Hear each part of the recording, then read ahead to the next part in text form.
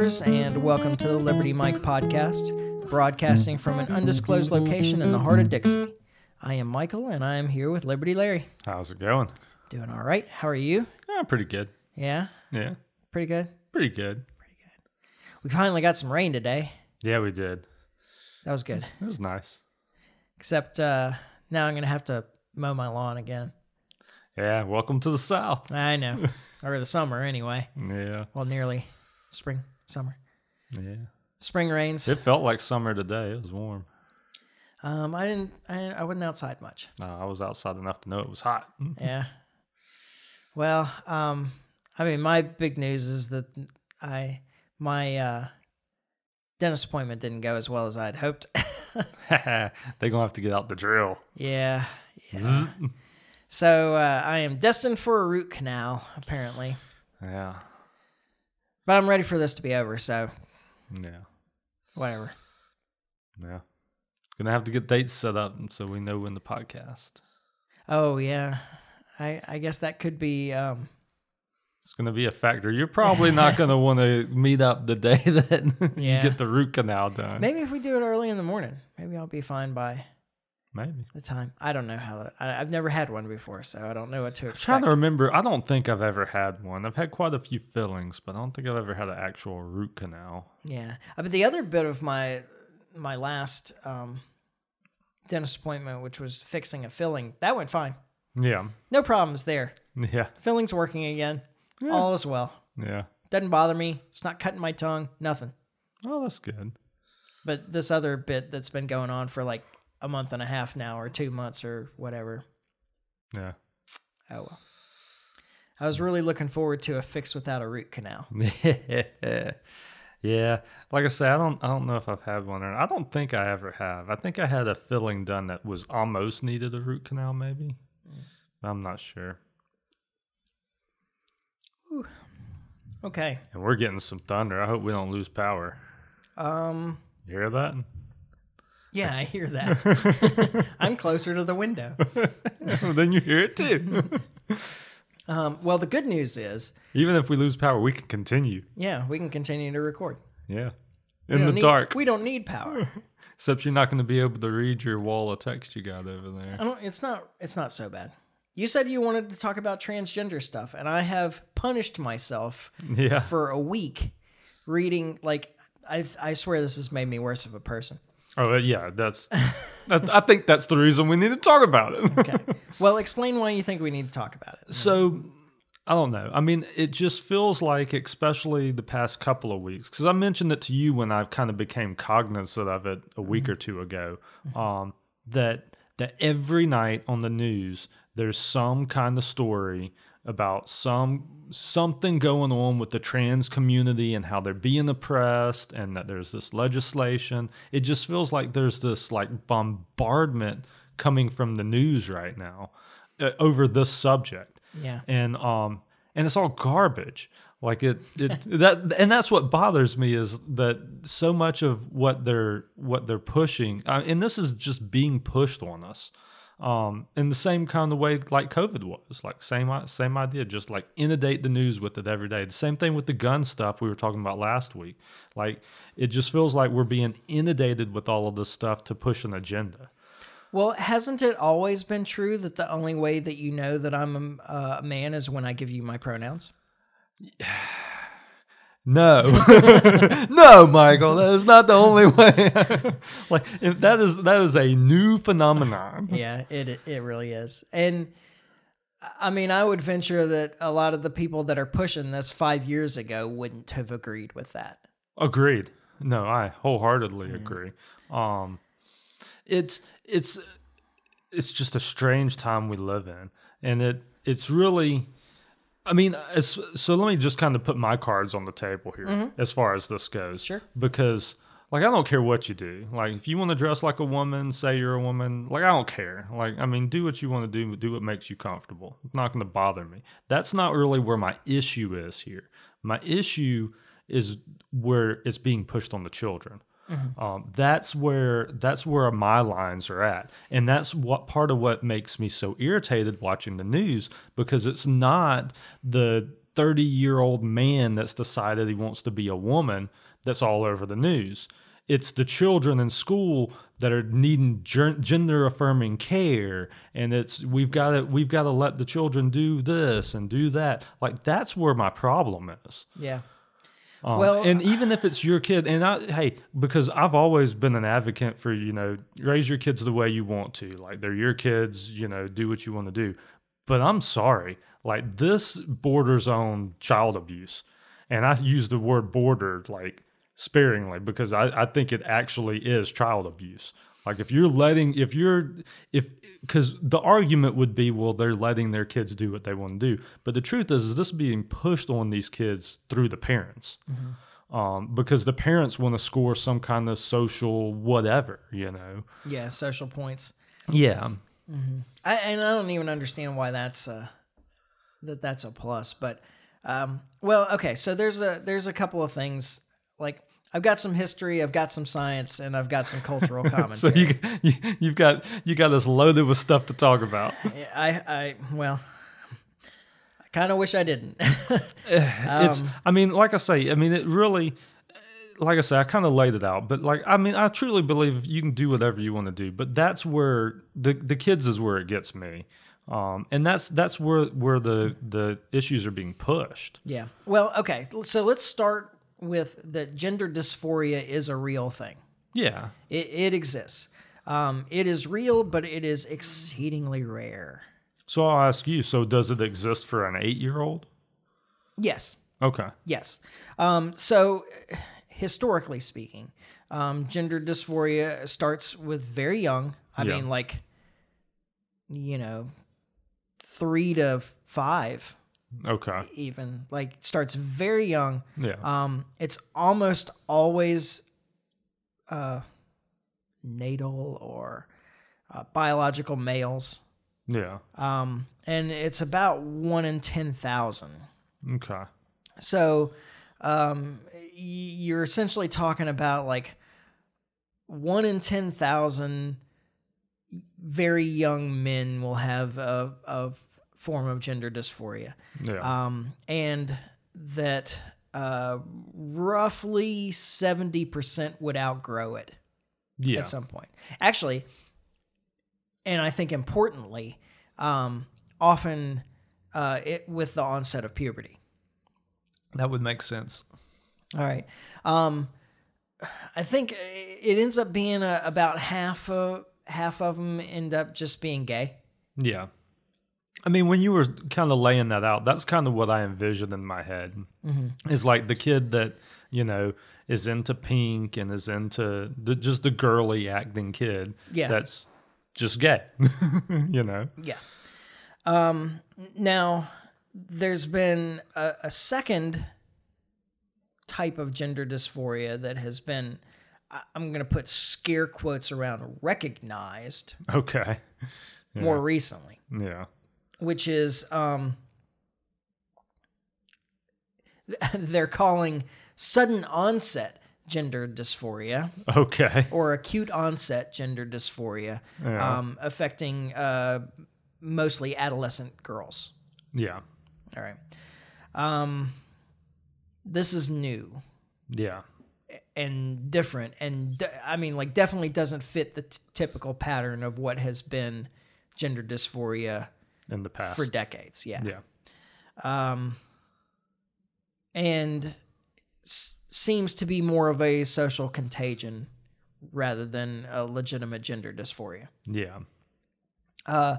And that's evidenced by the fact that many of these girls that transition regret that decision, and many of them actually detransition if they can, or as best they can later. Yeah.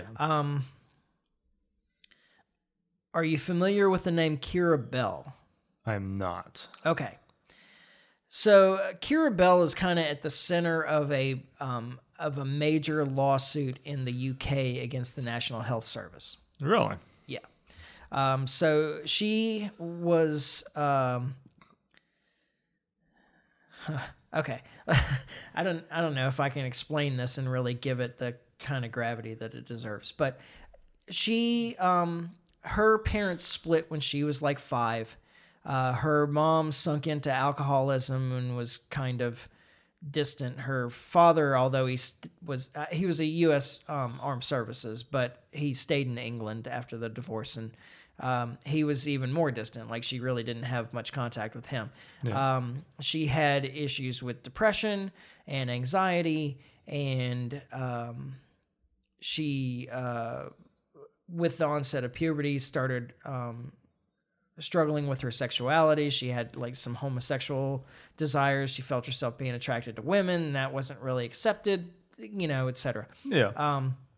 So she went to, and then somebody asked her, well, her mother, I guess, to start, asked her if she wanted to be a boy.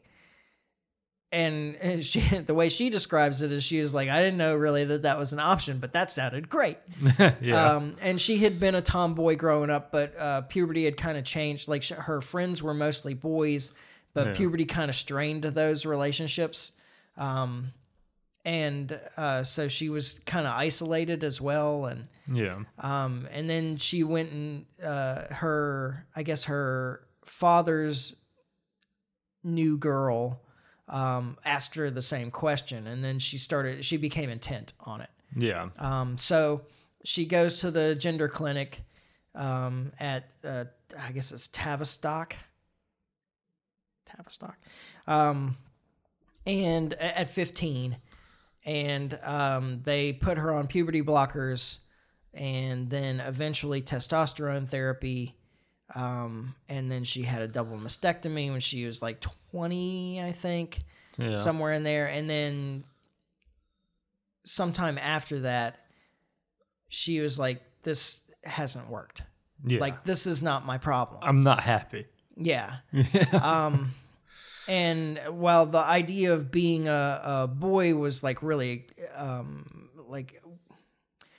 was really comforting to her as an adult, she was reevaluating and realized that the problem wasn't that she was in the wrong body. In fact, so I'm going to read her own words. Okay.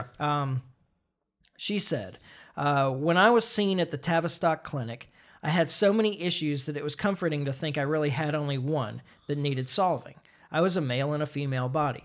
But it was the job of the professionals to consider all of my comorbidities, not just to affirm my naive hope that everything could be solved with hormones and surgery.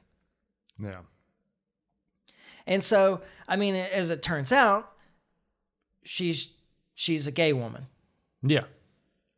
And what they're finding more and more, because I read part of the court case about this, it was like too long, and I discovered it too late, so I couldn't really go through. I mean, I don't know if I even really want to read all of it, honestly. Yeah. But some of the discovery in the court was that even the gender clinic itself was admitting that their treatments weren't helping in terms of the psychological state of the people that they were putting on puberty blockers and starting the medical transition process. Yeah. That claims that they were making about the use of puberty blockers and so forth wasn't well understood. I guess there wasn't data to support the claims that they were making. That's probably the way I should say it. Yeah. Now, puberty blockers themselves have been used for a long time. They can treat some adult issues, endometriosis, like things like that. Okay. Or they can be used to treat that. Most commonly, they're used in precocious puberty, which occasionally, mostly women, but sometimes men, puberty will onset when they're like 4, 5, 6 years old. Oh, wow. All right. So they use it to delay puberty until a more appropriate time to go through puberty. I was going to say, that's kind of that would be horrible. Now, they're really well studied in that position. So you put the child on puberty blockers till a more appropriate age for puberty. You take them off the puberty blockers, they experience normal puberty at that point. Yeah. The way they're using them that makes a lot of sense. Like, I mean, you don't want your 4-year-old going through puberty. Yeah. Like, Understood. The way they're using them now to treat this transgender stuff is not well understood. Yeah. So there's the claim out there, you see it all the time, well, you just put them on puberty blockers so that they have time to think about it and determine if they're really there. The term I've heard a bunch is put a pause on it. Yeah. And you can take them off at any time and they'll resume normal puberty, but that doesn't seem to be true if you block puberty as it starts. Yeah. In a normal aged person. I was going to say at the age you're supposed to have it. Yeah. Yeah. So it can, it can create some problems. Yeah. At that point, and especially when it's followed up by a hormone therapy, it's really irreversible at that point. Yeah. And it almost invariably results in infertility as well. Yeah. But I think the main issue here. Well, okay, so let me throw out this little factoid, and then I'll continue on that. All right. In 2007, there was one gender clinic in the United States. Okay. Now there's more than 300. Whew. All right, there's a huge boom in this. Planned Parenthood in the U.S. Now, there are restrictions that vary from state to state, but they can potentially give testosterone treatments to women on the first visit. Really? Yeah. Without parental knowledge, depending on the state. Wow. And to children as young as 15, again, depending on the state. Yeah. Now, Kira Bell, in the center of this court case, the High Court in the UK puts some restrictions on how the gender clinic could do this, like how old, what kind of requirements were necessary, etc. So essentially they restricted puberty blockers to children 16 and under, that they needed a court approval to do it. Yeah. That has since been appealed and reversed to some degree. Now they can still give puberty blockers to children under 17, but it needs, they say, primary carer, which I think is their, I gather is their term for parent or guardian. Yeah. Approval. Yeah. In order to do it. But still, what they're finding, like I came across all these testimonials from people both in the U.S. and the U.K. that had worked at gender clinics that were coming out and saying, no, there's a real problem here. Yeah. And primarily what they're saying is that the real problem is that most of these girls are actually experiencing other kinds of psychological issues. Yeah. Anxiety, depression, the autism, all kinds of other things.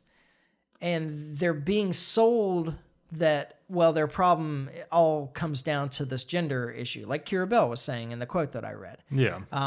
And that they can solve all of these issues by transitioning. But they're not taking into account the psychological state of these girls to begin with. Yeah. They're not giving them enough psychotherapy before they start them on an irreversible path. Yeah. Yeah. To transitioning. Yeah. And they're doing it to like younger and younger people. Yeah. I mean, the stuff I've been seeing just on segments here and segments there, I mean, we're talking 8 to 10-year-olds. Like, I mean, that's really nuts. Like, I didn't come across any of that. Yeah. I mean, that's not even so much like the puberty blockers yet, but I mean, the argument is, well, my kid's trans and my little girl wants to play on the boys' team or vice versa, and that type of thing. And it's all of these little, like, what do you call those? Like the emotional pieces that they do on the news, like the segments. Yeah, I don't remember what the term I can't is. think of the term. Yeah. But human interest. Human interest, yeah. It's all of these little human interest stories on these. And then at the end of kind of the segment, they'll cut it, oh, yeah, and in Tennessee, they're doing blah, blah, blah to take this these rights away and this, that, and the other thing. Well, that's a dangerous thing too. Elizabeth Warren said something about the right to transition. Yeah. I don't remember if she used exactly those terms, but that's like a scary path to go down, because if you start making it a human right for these children to transition, then it creates a legal pathway to take children away from parents who don't approve. Exactly. Which is terrifying. Well, and even like what you were saying a few minutes ago, where Planned Parenthood in these places can give these drugs out without the parents' consent. Like, that's absolutely mind-boggling to me. Well, like I said, caveats there. I understand depending that's not... on ages, depending on states. Yeah, I understand that's not like a blanket thing, but the fact that it could happen anywhere, at least in this country, is, it's a problem by me. Yeah. I have a problem with that. Well, see, the crazy thing to me is the idea... Okay, so what they're saying is that these children know who they are. Yeah. That all you're doing is you're giving them the opportunity to be their true selves. Yeah. Anybody who says that, early adolescents or teens know who they are, don't remember themselves being that age. Or have never had kids. Okay. I've never had kids, so I don't. Yeah, I'm just saying, I've watched my kids grow up. I remember what they're saying then versus now and that type of thing. They grow out, they go through phases and they grow out of stuff. Yeah. Well, I remember enough of my teenage years to know that I had no idea who I was. Yeah. I was somebody different every few months. Yeah, exactly. And, I didn't have any questions ever about what gender I was, but that's because that's because nobody ever asked you the question, Mike. There's more truth in that than we want to admit. I think. No, there is. I was always pretty confident in my sexuality and who in who I was in the barest sense, but certainly the kind of person I was trying to be changed. Yeah. Many times. Yeah. You have the goth phase. I never really had a goth phase, but I had that neo hippie thing for a while. Yeah. And I don't know, but there were a lot of things there were a lot of events that occurred in my life that changed who I wanted to be. I remember kind of reflecting back on some things that I had done and going, man, that's not the person that I want to be. I remember very distinctly a moment when I was in college when I realized how manipulative I was. Yeah. To other people. To other people, yeah. And taking advantage. Yeah. Just, just being manipulative, convincing people that my idea was their idea to get what I wanted and, things like that. And I remember, it didn't happen exactly at the time, but I remember over, within a couple of years of one of these, a specific event of doing that. Yeah. Going, man, I'm a terrible person. Yeah. And this is not the person that I want to be. Yeah. And really changing that behavior in my life. Making a note of it. Yeah. I'm going to do better going forward. Yeah. I'm not going to use people. Yeah. They are. Yeah. People are not tools. Yeah. People are not a means to an end. Yeah. So a lot of things changed for years in that time. Now, it seems to me, and the data doesn't support this either, but this has been my general observation. Yeah. Is that women start puberty younger than men, but stay in it longer. Yeah. And I don't mean that just in terms of the physical development. And as I understand it, actually, even the actual changes in the brain that occur through puberty, the structure of the brain, it ends earlier in women than it does men.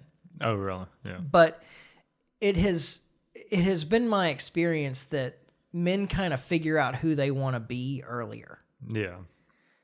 Like, I don't know. And, I guess your experience may vary.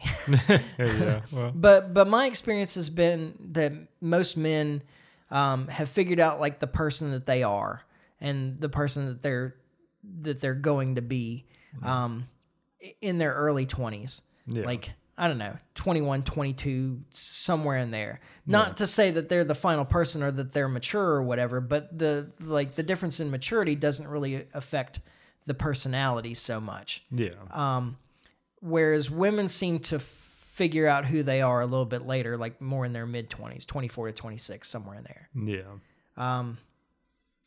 Like I said, that's observational data though. Like I don't have studies to support that, but that's just been generally my experience. The point here though, is that the idea that these young kids know, and it shouldn't be questioned, like what gender they are, is completely ridiculous to me. It's asinine. Yeah. And so I remember when I was studying anthropology, like I did mostly biological anthropology, but there weren't enough biological anthropology classes to fill a schedule at Georgia State. So I took some cultural anthropology as well. Yeah. And I remember, and this is in the late 90s, I guess. Back when everything was so much simpler. Yeah, no kidding. In early 2000s. Because I got my degree in 2003, I think. But I remember the discussion in classes about sex being biologically determined and gender being socially determined, culturally determined. Yeah. And this is something that you hear a lot now. I was going to say this is a very common theme. But the concept that they've taken, like the root concept, they've bastardized to a great degree. Now, what was meant when we were saying that in anthropology was that gender roles are culturally determined, because there wasn't really a universal, except in that women bear children, gave birth. Yeah, that was really it. Yeah. I mean, because there are cultures where women are the hunters and men are the foragers. There are plenty of cultures where the men take care of the kids after birth, and women. I mean, so all of these roles are just kind of arbitrary. Yeah, the roles are culturally determined, but the actual gender isn't. Yeah. Well, I mean, like, you're still men or women. You just have different responsibilities. Yeah, but what you're forgetting is they didn't have the technology to control that. And I think that is a factor in this, by the way. Like, the fact that we do have the ability to do this. Mm-hmm. Like, I mean, there's... Well, but we're finding more and more is that we don't really. Because even these women or men that transition to the other side, they find that they're not really the other thing. Yeah. Like, men who transition to women find that they're not really women. Yeah. I mean, like, they're a simulacrum, but they're not really what they didn't become a woman, and they're realizing that. Yeah. And the same in the other direction. In fact, that's this girl, Kira. She spoke about that specifically as an adult. She's like, I looked like a woman, or I looked like a man. I could act like a man. But I wasn't really a man. I still wasn't a man. Yeah. And the idea that there's no real difference between these things is just completely absurd. Like, I did forensic archaeology for a little while. Yeah. Forensic anthropology. Yeah. To this day, and I'm like way out of practice. Yeah. But to this day, you can hand me a human skull, and I can tell you with about 90% accuracy whether it's a man or a woman. You can gender it. Yeah, I can gender it just based off of the shape. There are inherent differences. Yeah. I actually came across a study while I was going through this, because this is kind of interesting, actually, is that, like, not all of it is behavioral, that there are differences in the ability to throw in, like, toddlers between men and women. Yeah. Males, like 3 to 5 years old, before there's really been that much training in any way, throw farther, faster, and more accurately than females, same age. Yeah. There are differences in the shoulder. There's differences in the forearm. There are physical, like real physical differences that you cannot overcome. Yeah. They start really early. Yeah. So, like the idea that you can just be the other thing if you feel that way is, I don't know. Well, and that kind of brings us to the whole sports thing anyway, where with the, I don't know her name, his name, whatever, that the swimmer that Leah Thomas. Is that Leah Thomas? Well, it's a swimmer. I don't know. I think there's more than one, but yeah, I mean there probably is. There's one that I see in all the memes. The one that you put the meme up of that I laughed out loud, like I almost fell off my chair laughing at. That was Leah Thomas. Okay, yeah. I mean that's just ridiculous. The fact that we're gonna have men competing in women's sports, like I mean we separate the sports out for a reason. Yeah. I mean, because if you want the sports to be entertaining, like you have to watch the men play and watch the women play. Like they're just if you I mean you can integrate them if you want, but then they're just going to all be men. Yeah, so I was talking with somebody at the office the other day. We're talking about tennis. Yeah. Now, the difference between the men's game and the women's game is huge. I'm sure. And so, but like, you know, people go back to there was a match between like an over-the-hill man and a woman in her prime in the 70s or something, and the woman won. Yeah. And so there's like, well, you know, there's not really a difference, but you can just look at the speeds. Yeah. So men's service speeds like get up to like 135. Yeah. 135 mile an hour serve. Yeah. And the very best women like Serena Williams or whatever that like hit the hardest. Yeah. They get up to like 110. Yeah. Yeah. I mean, there's a huge difference. There's a gap there. Yeah. Yeah. And I think John McEnroe got in trouble because he always does. Yeah. I think it was John McEnroe said something about that that Serena Williams, who at the time was the best women's player in the world, I don't know if she still is, couldn't beat one of the men in the top 200, he said. And he took a lot of flack for this. Yeah. And somewhere along the way, she actually played a guy who was like 198 or something like that. He was at the bottom. She was gonna prove. Yeah. She lost 6-0, 6-0. Yeah. And came off the court and she was like, I just can't believe how hard he hits the ball. Yeah. I mean, there's differences. Well, I mean, and it can't be overcome by hormones. Yeah. And it can't be undercome? I don't know. Yeah. By hormones either. Like changing the hormones to transition from male to female doesn't take away those advantages. Those abilities, yeah. Exactly. So, like, even if you do it really early, even if you do it pre-puberty, because like I said, the throwing thing, like there's just difference in the physiology, and like that throwing thing arises as soon as they're able to throw. Yeah.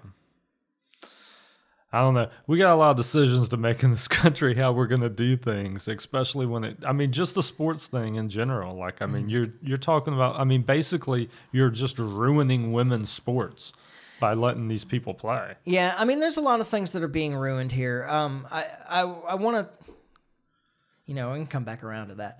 I don't want to let the term gender affirming care escape us. Yeah, but there's like a couple of things that are being ruined. The women's sports thing. Now, I kind of wonder if this isn't a third category. Yeah. Some of this. So you have the traditional gender dysphoria that's mostly male, starts really early in life. You have this arising social contagion among adolescent girls of of acute onset gender dysphoria.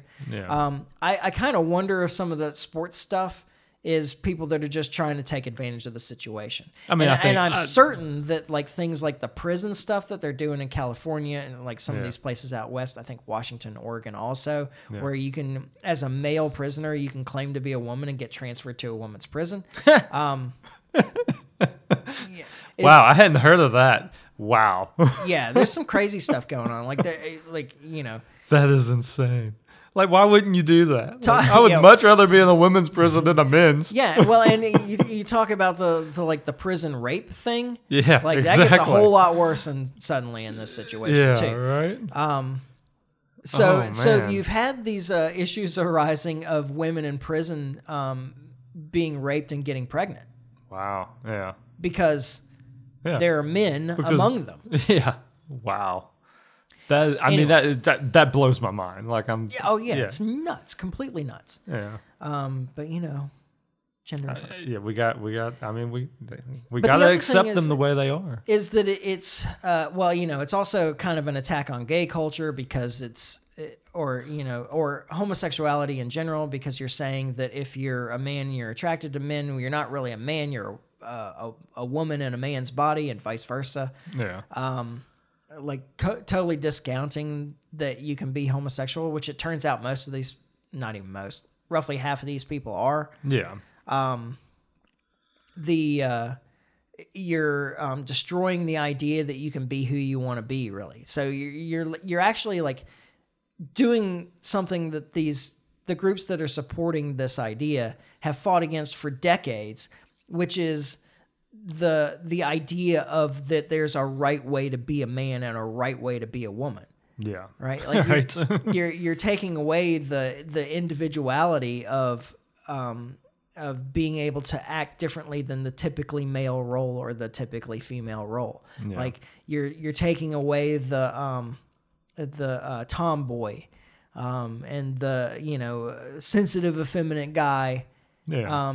Who may in fact be hetero and cis, and exactly. I mean, but you're kind of like reinforcing the stereotype of what you're supposed to act like as a male or as a female. Yeah. By saying if you don't act in that way, well, you're actually the other thing, just in the wrong body. Then I got some pills for you. Yeah, exactly. Well, and that's a big part of it too. I mean, these people are worth a lot of money to the medical industry. And I'll tell you, as sad as it is to say this, I think that's where I always say this, like, follow the money. Go back to the money. If you want to know the root of a problem or if you want to know the reason for something, always follow the money.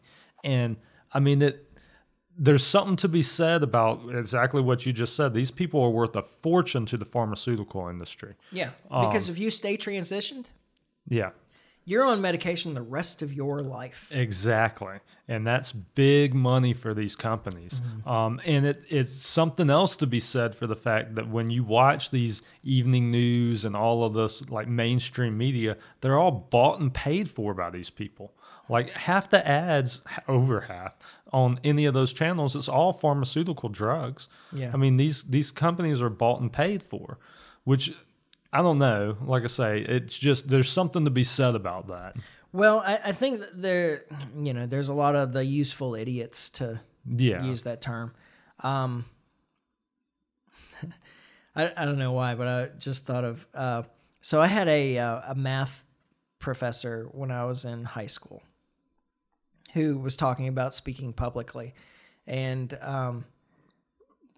just saying, like, in terms of convincing people that you know what you're talking about. And the phrase he uses, use big words like mayonnaise and transmission. Yeah. That always stuck with me. Use big words like mayonnaise and transmission. Yeah. Anyway, I'm sorry. I got totally distracted from whatever it was I was going to say. Yeah. Well, I think that there's a lot of useful idiots in this. Because there's that part of it where I think there's just a lot of money to be made by the pharmaceutical industry and the medical industry generally from these people.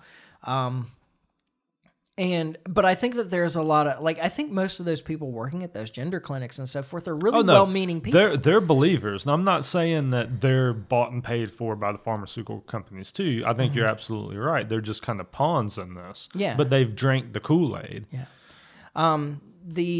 Well, let's hit gender affirming, and then I'll because there's another aspect of this that I think is taking advantage of useful idiots as well. Yeah. Another agenda at work. Yeah. But okay, so I have actually been really bothered by just the phrase gender affirming care. Oh my God! So we were talking about the other night, but. I mean, once again, if you watch the mainstream news, just one segment, you're going to hear it. Like, it's going to be that is the word they use. Well, first off, most of the rest of the developed world has moved away from this. Yeah. Not the United States, but most, like a lot of Europe has moved away from the gender affirming care, I don't know, paradigm, I guess you'd say, or protocol. Yeah. And moved back to a kind of a wait and see approach. Yeah.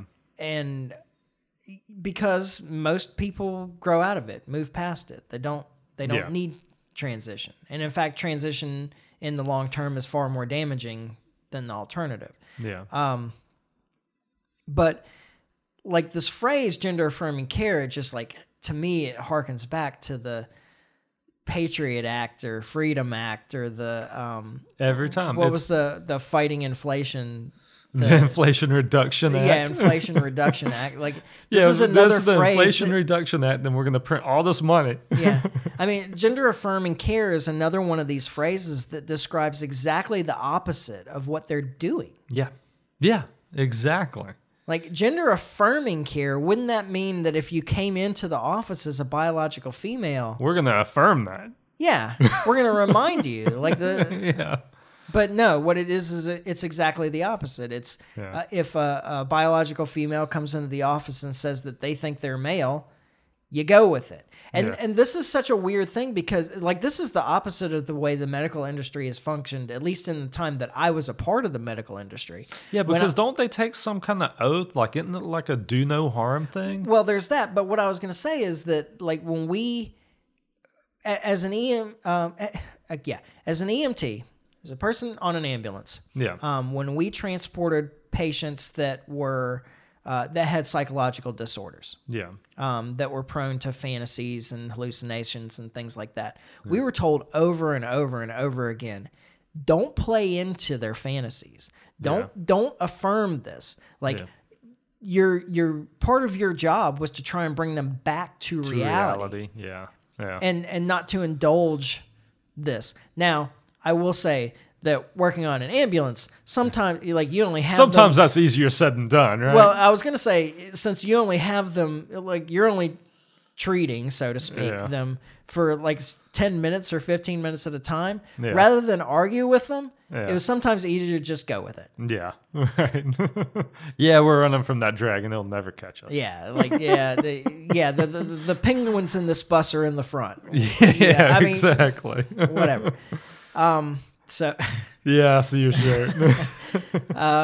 So like, you know, but the protocol was that you didn't indulge the fantasies. You didn't indulge the hallucinations. You We're always trying to reel them back in. Yeah, exactly. Yeah. And I don't know why that's changed exactly in this particular case. And I wonder if it has changed in other cases as well. Yeah.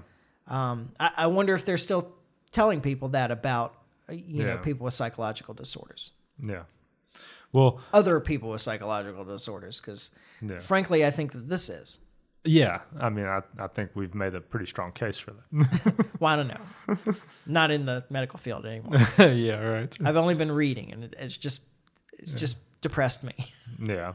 Well, but it does go back to what I was saying a minute ago. I mean, don't these people take an oath to do? I mean, I thought that was part of it. That's part of the. I mean, that's the summary of the Hippocratic Oath. Okay. I mean, I don't know. I don't think that Hippocratic Oath means anything anymore. Yeah. I don't know. I don't know if they still do it.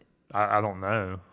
I'd be interested to find out. I can find out. Yeah, I would too. I mean, it's long.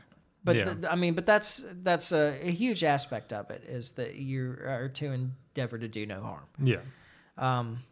Sometimes you can't help it. I mean, like things go wrong. Yeah. But the idea this seems to be intentionally doing harm, though. Well, again, useful idiots, that kind of thing. I think that there's a lot of. I think that an important aspect of this is activists infiltrating the medical system. Yeah. Yeah. And that, it's that the medical system, like everything else these days, has become politicized to a great degree. Yeah. And so I think that's actually a big part of it. I don't know that the doctors recognize what they're doing. I mean, I think that there are almost certainly doctors out there that think that they are taking the course of doing the least harm. I mean, you hear people out there, including doctors, making the case that forcing somebody to undergo puberty in a body that doesn't match their psychology or whatever is harmful in and of itself. Yeah. I actually heard on the No Agenda show, I heard a TikTok clip where somebody, this was an activist, not a doctor, but was talking about how what if we did the opposite? What if we forced cis people to take hormones of the other side and force them to go through puberty as the gender that they don't believe that they are? Wouldn't that be cruel and so forth? And this is the same thing. Yeah. I was like, well, I mean, I can identify a real obvious difference there.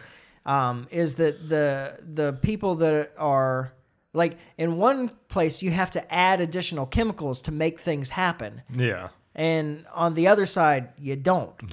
Right. Like this is a significant difference whether you think so or not. Right.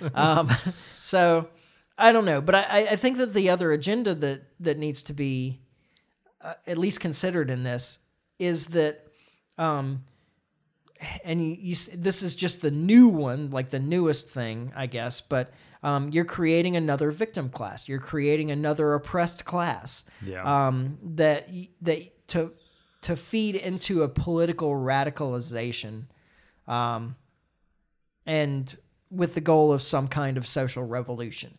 Yeah. Like, if you can make people feel that the system is against them, then it's much easier to convince them to rise up against it. Yeah. And I think that's part of the goal here. Yeah. Is to create a new victim class, a new class of people, a new oppressed class that feels like they need to bring down the system. Well, you're definitely working on it as far as how many of these people are going to be out there in the next 20 years. Or that are going to be a victim of this in one way or another. Yeah. Because I do think these people, at least in the end, will consider themselves victims. These people? Yes, I use that word. Well, I don't know if to say he or she. I'm confused, man. Yeah. Oh God. Like some of the things when I was reading about this, like I came across, like it was hard to read a lot of these articles because you would end up with sentences in it like when he started his period. And you're like, wait, what? Like it creates this dissociation, like in your own mind, as you're reading it. Like I have to go back and reread that paragraph because, like, I think I'm not following this. Maybe something, something went. No, that's actually what they meant to say because it's maybe I need to draw a picture. It's a girl who's a guy now, sort of, but apparently not because he is still having his period. Yeah, right. What? Oh, man. Yeah. Or, the guy is pregnant and I don't know. It's just like you come across sentences that don't make sense. And because they're fooling around with the pronouns so much, it makes it hard to follow in that sense too. Exactly. Because they can be one person now. Yeah, because they is a plural pronoun. Yeah, exactly. But you're using it in a singular sense and then coupled with the like non-genderized stuff, it especially when you're talking about more than one person. Yeah. It was hard to follow. I bet. And so that was frustrating in and of itself because, I'm there's a lot of reading here. Yeah, right.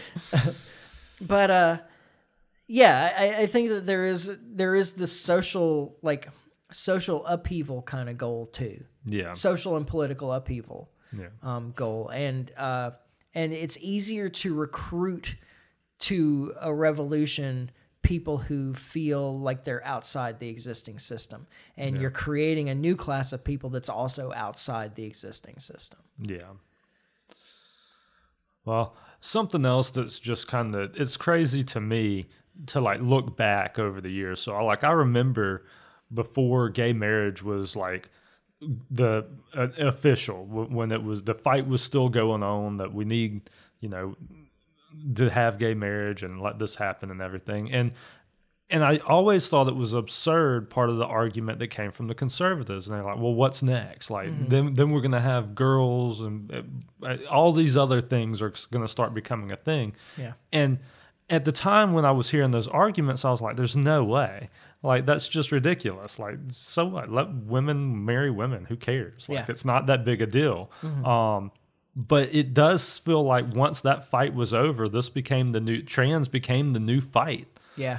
Well, what's funny is like the marriage thing. I don't think the government should be a part of that at all anyway. Well, yeah, I mean, that's my stance. I mean, Ron Paul said that like years and years ago. And like when I heard him say that, I was like, dude, he nailed it. Like, yeah, why should there be laws one way or another about who can marry I wish I had the quote of what he said too, because it was so like spot on. Like it was just.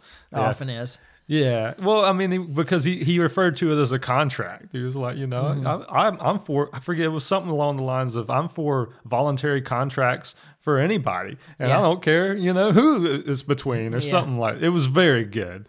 So, yeah, I mean, that's where my stance always been as far as gay marriage and whatnot. Just get the government out of it and you solve all this on real quick. But it is funny that this is kind of where the fight has went.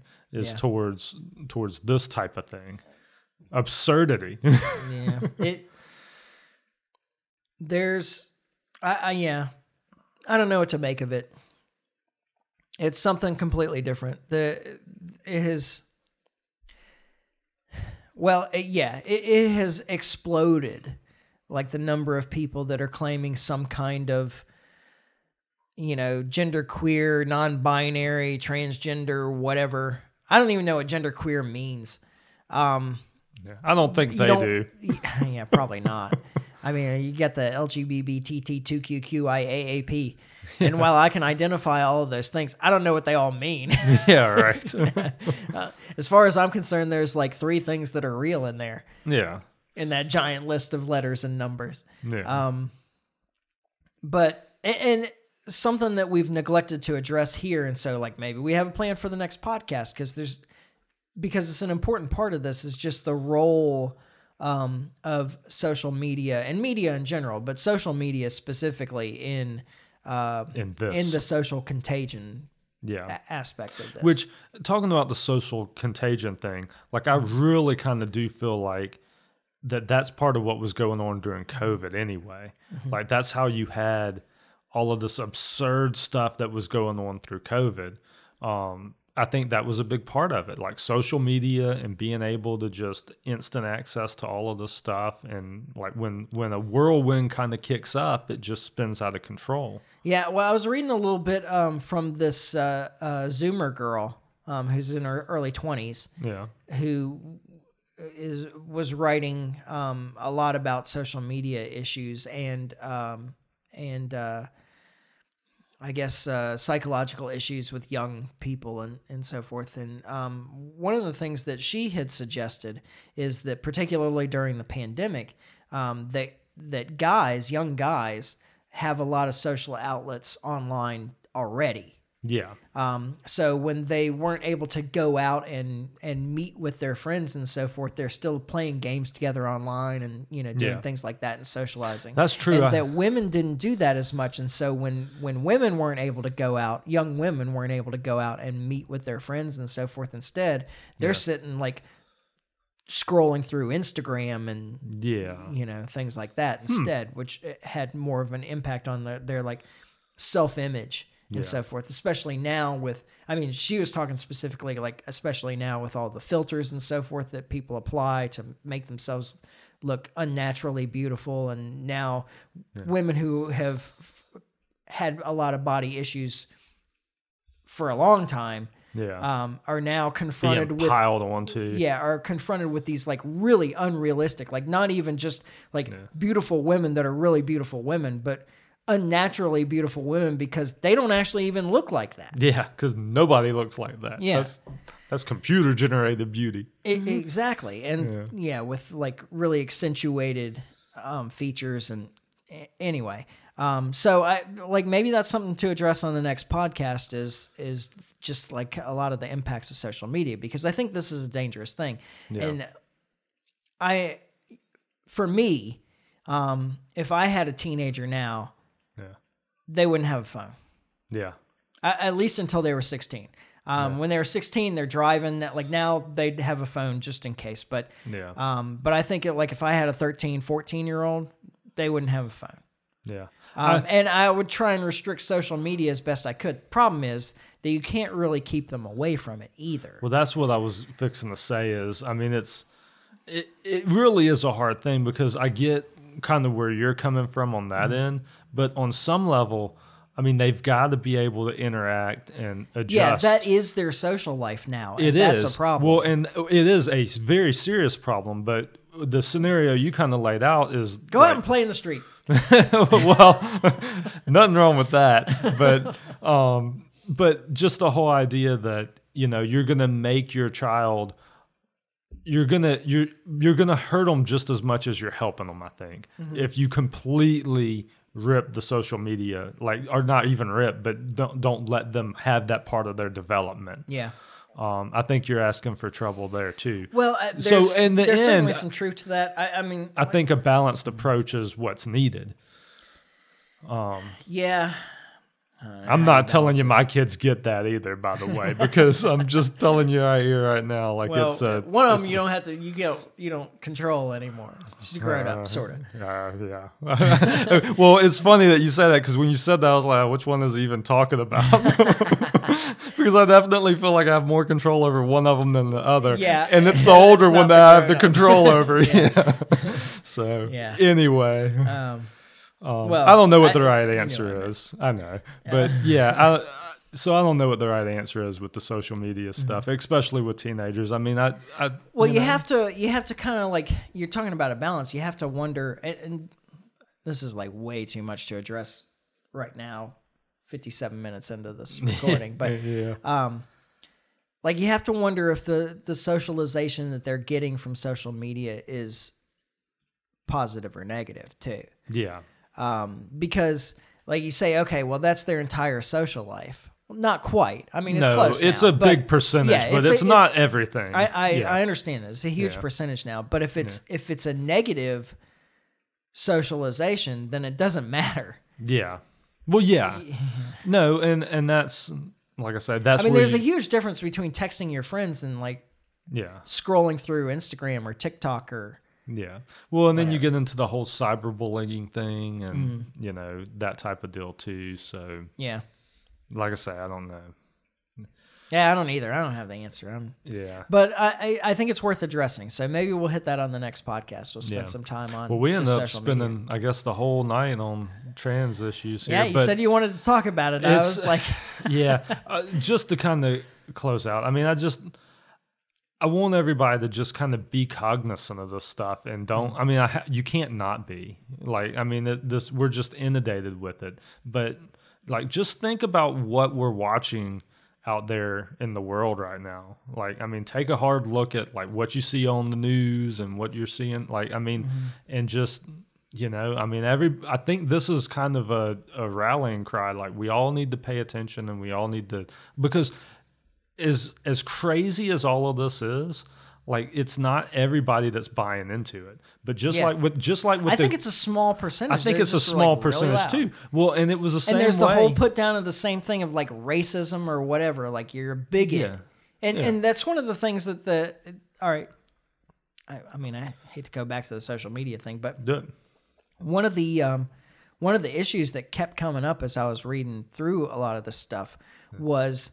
Like the number of websites and so forth that help affirm these transitioners, and how they teach them essentially that anyone that doesn't affirm their gender identity, they're the enemy, that they're bigots, that they're you know, like including parents, I mean it's just really I mean it's really disheartening is what it was, but I mean, it's being used as a weapon.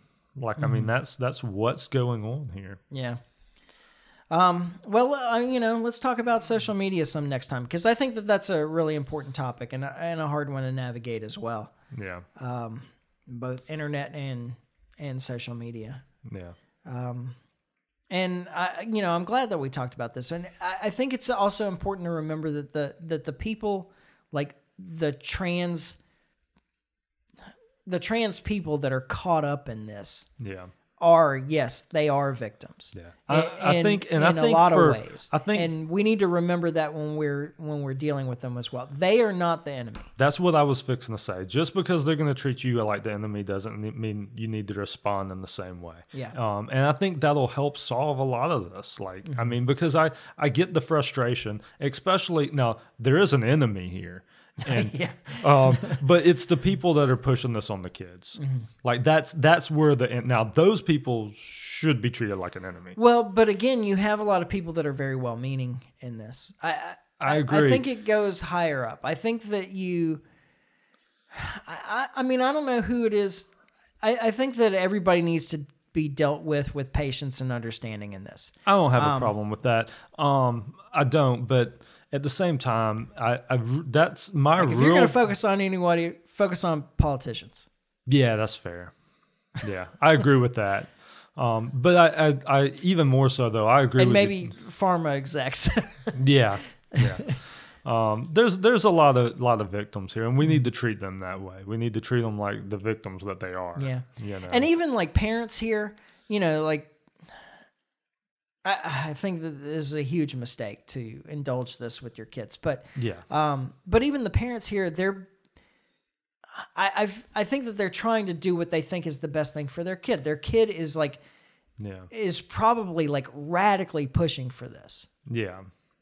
Because of some of these websites and so forth. But I mean, like what they're dealing with is the kid that's saying, "This is what I want. This is what I want. I can't live without this. I need this. I need this. I need this." Yeah. And like, so all of you parents out there that have bought that toy, even though you knew better before you left the store because your kid would not leave it alone, this is the same kind of thing. I've bought that toy, so like coming from someone who's bought the toy, like I get that. And if you're in one of those situations, the best thing I could tell you is to find out where the message is coming from. Yeah. Because if you have that kid that this is just, I want to do this, I want to do this, this is something like that message is coming from somewhere. That kid didn't just wake up one morning and come up with that. It's coming from one of these websites. It's coming from a teacher. It's coming from their social group. It could be their social group. It's coming because from somewhere. Because a lot of these connections are, we are really running long. Like, I don't know. I know. Man, I don't know that we can address this in a single episode. Might have to come back to transgender stuff before we switch to social media on the next episode. Yeah. I mean, what they're finding a lot is that, these girls that like when there's a bunch of girls that are all wanting to transition in roughly the same space. Yeah. They're in the same schools. They're in the same classes. They're probably all friends with each other. That this is something that spreads through peers. It's a contagion. Through social groups, yeah. I mean, it is a contagion. So if I mean, that's the one thing I'll say to parents out there. Like, if this is something that you're grappling with or struggling with, like that's where you need to look. Is where is it coming from? Because it's coming from somewhere, and you need to snuff it out. Yeah. So my recommendation is that if you're dealing with these issues with your child, and your child's school is doing the affirming thing, encouraging them, helping them along, take them out of that school. Yeah. If their church is doing that, take them out of that church. Whatever group it is that is encouraging, it's coming from. Remove them from it. Yeah. Yeah, because that's how you fix it. That's how you fix. Because there's no other way. Yeah, that's how you fix the kid in the toy store. By the way, too. You take them out of the store. Yeah. Like it's the same thing. Yeah. Like, I mean, so yeah, I don't know. This is something I worry about a ton. Like, cause I have, two teenage daughters, one in particular that the younger one is like coming up through this, and so this is something that keeps me I don't know that you have to worry about this particular issue with her. She is like very feminine. Thank God. I mean, I may never say that again in my life, but after this conversation we've had here tonight, yes. So, all right. So let's wrap it up. I've been trying to do like positive things at the end. I think we finished on some positive advice. Yeah, okay, fair enough. I won't try to come up with something. I mean, I really do. Like, I mean, I think that's, I don't know. It's definitely something you can take with you. Yeah. Yeah, so. Yeah. Get him out the door. Yeah, absolutely. All right. Well, there's no particular plans that I'm aware of next week, so we should be good. I can't think of anything. Of course, it depends on when I can schedule my root canal. Yeah. So if we're off next, or not off, we won't be off, but if we're not here at the same time next week, yeah, that may be a factor. I feel like I'm going to be doing a lot of traveling on weekends for a little while. So we'll have to get it done during the week. Yeah, it's got to be Thursday or Friday, I suppose. Yep. All right. Well, so we plan to be be back. Let me try that again. All right. We'll edit that out. Yeah. We plan to be back next week. In the meantime, you can follow us on Facebook. You can subscribe on iTunes, YouTube, and Podbean. Like and share, comment, leave reviews, 5-star only, of course. Absolutely. And all that other stuff. Yeah, tell your friends. That's always the best one. Word of mouth is the best. Absolutely. You know, your friends trust you, hopefully. Not much of a friend if they don't. Yeah. Wow, that was rude. All right. Well. I got some friends that I don't trust. I don't know why I said that. Anyway, yeah. So we'll be back here next week when we finally get this right. And in the meantime, try to stay free. Life's short, live free. Ciao. Later.